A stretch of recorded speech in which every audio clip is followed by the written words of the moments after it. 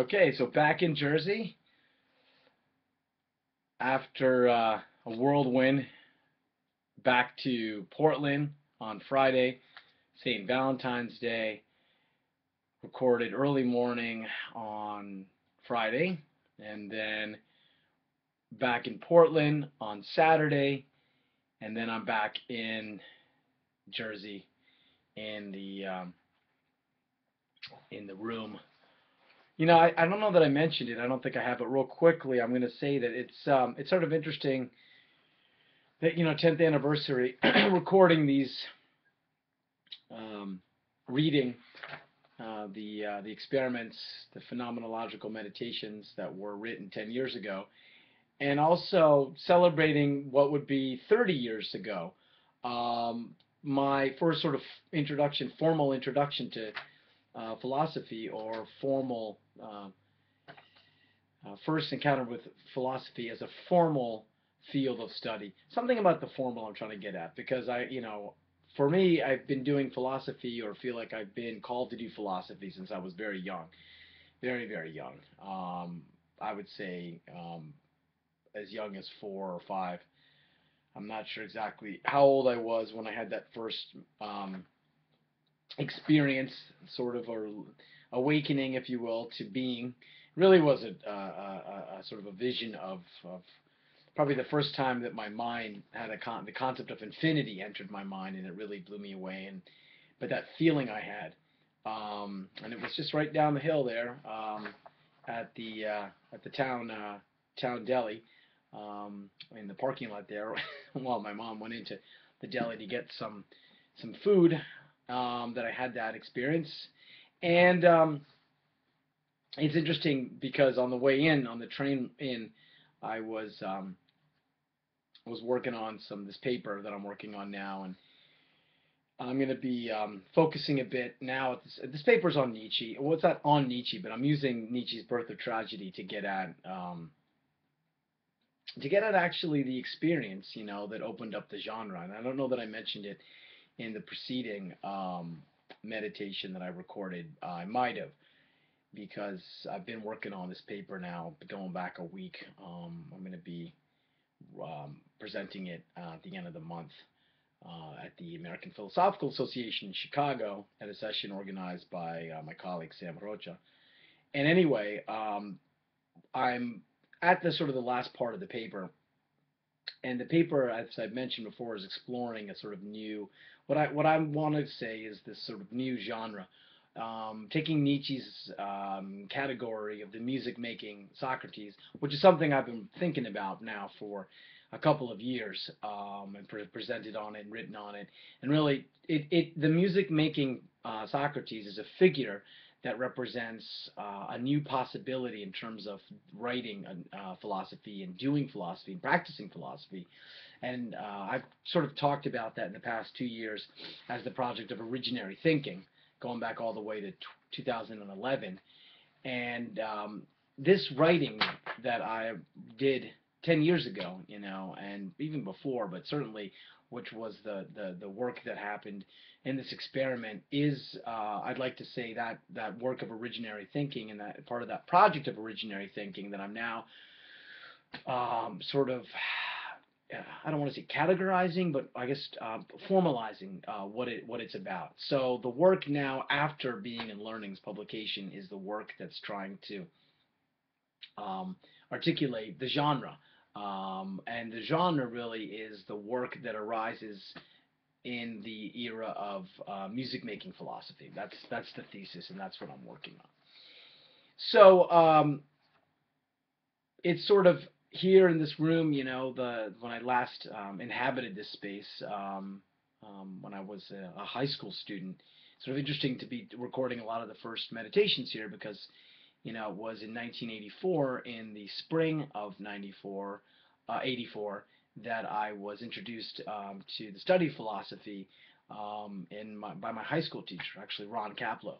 And we studied some Kant, and we studied some of the Epicureanism, Stoicism, sort of, we went through different schools of ancient philosophy, and then some modern stuff as well.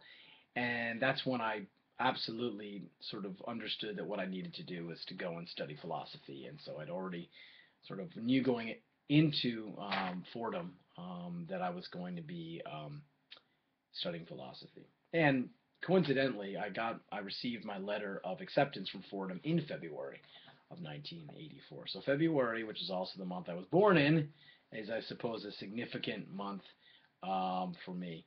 And incidentally, and the last point I'm going to make on this sort of preliminary comments before I read the meditation is that I checked up, and indeed, this is the year, Chinese New Year of 4711.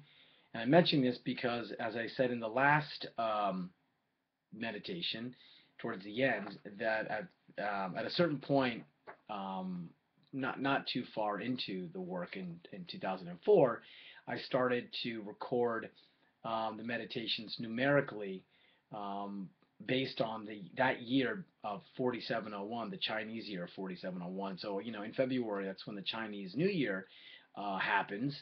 And so, again, February. But I thought because it's in February and because this is all getting underway and happening in February, it's best if I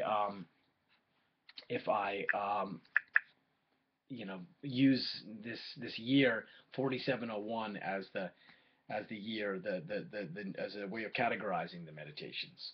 So the meditation that I wrote 10 years ago today would have been 4701 1602. And I guess I should read where I left off, which was a series of questions, because the meditation. So I ended 4701.05.02 with the following questions. In what sense is evocative speech poetic? Why is teachability communicated through a message of possibility? And what is this message? Where does it come from? What is the original source of these enjoining injunctions? And so I begin the next day. These questions are significant and can be likened to so many paths that ultimately may bring us to that space from whence came the originary injunction that enjoins us in poetic dialogue. They lead into that place called a clearing, where the proper mode of attunement is understood to be the letting be of beings. In the opening section, attunement stood for this letting be. Here, we continue to revisit the turning so that we might ultimately engage the phenomena itself that turns us around. Recognizing this might appear hasty or presumptuous, we qualify this last statement by cautioning against the anticipation that we aim for some climactic moment where the being beyond beings will be revealed. This is not promise, nor can it be. For it is not a this or a that we may encounter unless we understand the this or that as a specific kind of posture or comportment or mode or bearing, as in direction. The clearing we anticipate is a situation, a context that establishes certain conditions for the possibility of what we have been calling evocative speech. The clearing is the location of learning, where letting learning happen is directed. Above, we spoke of Socrates as an exemplar of learning because he placed himself at the center or in the midst of the excess of being. By placing himself in this draft, this current, we said, he allowed himself to be drawn into the condition of being. Here we sense the opportunity to begin to place even more emphasis on the draft that Socrates placed himself in. And in doing so, shift the emphasis from Socrates' apparent willing, so that his placing is not so much a matter of his decision, but a matter of a decisive directive that located him, caught him in the way a current tows and even throws us. The clearing is a powerful tide that captures us and compels us to let go and let be. It releases us into learning, which is identified as the reaching out through speech, communication, expression to the other. Socrates, as we will explore in a moment, was not so much unlike the poets with whom he was often characterized by Plato as being in opposition. That is, if we understand this opposition to be placed before us as a choice of models. Even if we understand the opposition of Socrates and the poets as a dialectical tension, a kind of contradiction that we must overcome in order to discover a philo-poetic synthesis, we still miss the essential meaning of their encounter, because their contrast has been achieved through the placing into relief the unique responses that each philosopher and poet has made to the injunction that has been issued to them. As we will see, what distinguishes Socrates from the poet, for example, Ion, is his doubt that the injunction was specifically intended for him.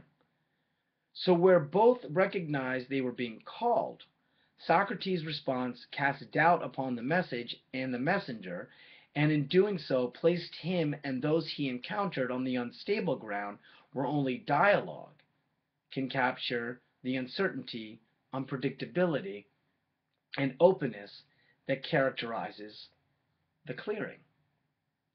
Thus, we discover that while the injunction is an enjoining directive, it does not predetermine or overdetermine how one will respond.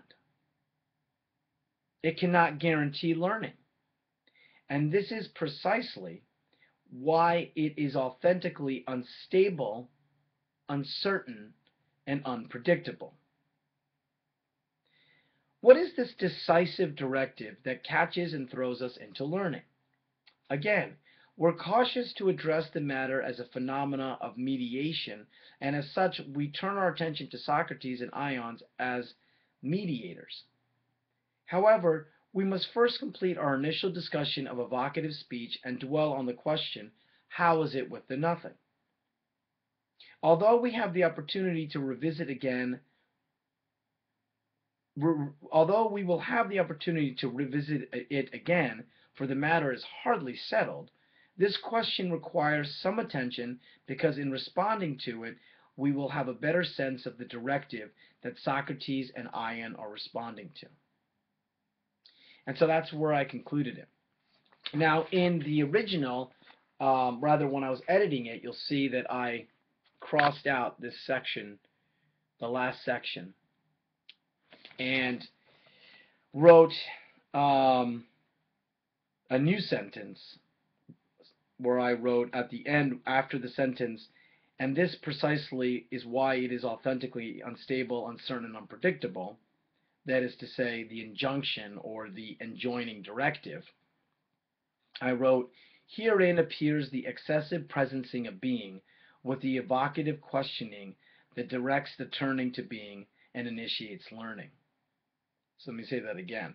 So with the enjoining directive that takes us into the clearing, I said, herein appears the excessive presencing of being with the evocative questioning that directs the turning to being and initiates learning. So the evocative questioning that directs the turning to being and initiates learning is precisely the way that evocative speech appears. So evocative speech as evocative questioning. I think I'm going to leave it at that. I'm going to leave it at a short 15-minute uninterpreted, straightforward reading, in part because I gave a sort of preliminary, which I have to say, as I was reading this, I couldn't help but think how the paper that I'm working on right now, especially insofar than the writing I just did on the train just now, where I was talking about and writing about rather, or I wrote about uh, something that I've done before, but this idea of rewriting Plato's allegory, The Cave. And this time today, I think I got somewhere with that move, insofar as I linked it to the power or force of the emancipation, and also linked it to what I think is um, a problem or an error, if you will, in the logic of the allegory. All that to say that I concluded, or I'm making the move in the paper, that the rewritten allegory would insist that the liberated cave dweller remains in this place outside of the cave. And so it insists, one would have to insist upon that, because what I'm arguing is that to the logic of the allegory, the fault I'm finding in it is that the prisoner, once they have achieved this sort of liberation out of the cave and they contemplate the source of all things, the good, somehow returns to their former modality of passivity and docility, right? So that they are easily persuaded to go back down into the cave, to return to the cave. And, we can talk about this and interpret this as, well, that's just Plato saying that, the philosopher can't just contemplate being, and the philosopher can't just think for the sake of thinking. They need to be, engaged in the ways of the world. And in fact, it's allegories happening in the Republic, book 7 of the Republic, and the whole treatise is about, how do we organize the best possible political arrangement so that all can live in a sort of as a proper state, the best state.